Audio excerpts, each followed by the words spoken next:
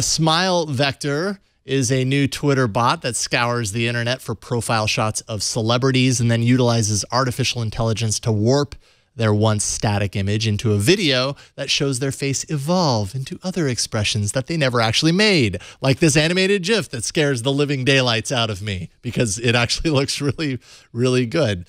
An expressionless Jeff Bridges could suddenly become a moderately amused Jeff Bridges, for instance. Finally, this in conjunction with so many other advances in AI seems to be leading to a world where even our eyes and our ears aren't enough for gaining trust, which is just, I don't know, it's something to consider, right? Like so much is happening. We talk all the time about the progressions in such a short period of time of AI and how training these bots to do things in creative ways, creating digital imagery that didn't exist. So throwing, hundreds of thousands of pictures of, a pumpkin fields at it and then saying, make me a pumpkin field. And it generates an incredibly convincing out of thin air pumpkin field, that looks exactly like it should. This is 2015. And then if you scroll down, Kara, I mean, this is what it's creating now. And this is just the jump in a year, which is just remarkable. So then you think about where this is heading, and we're heading into a world where our eyes will not be able to discern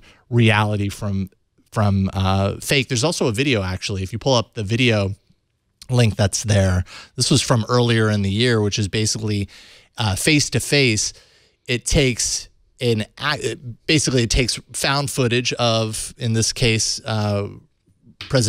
ex-President Bush, and then somebody with just a consumer-grade web camera trained on them, just making expressions with their face. And the way that they're doing it in real time, it's actually, I think, very convincingly changing the expression on Bush's face. And it's just like, this is a strange world we're about to go into.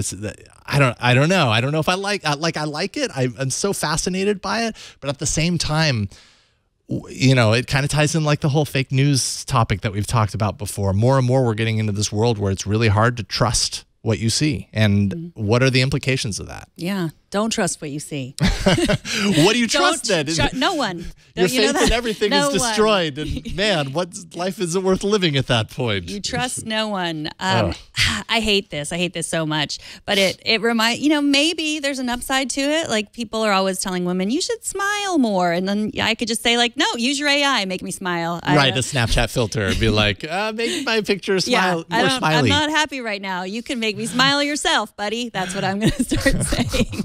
Well, this is just craziness. Anyways, it's something to consider around the world of AI. I've followed Smile Vector. I also followed Smile Vector on Twitter. Just to see the crazy. I mean, not all of them are convincing. Yeah. But I could go for a regular kind of. Oh, there we go.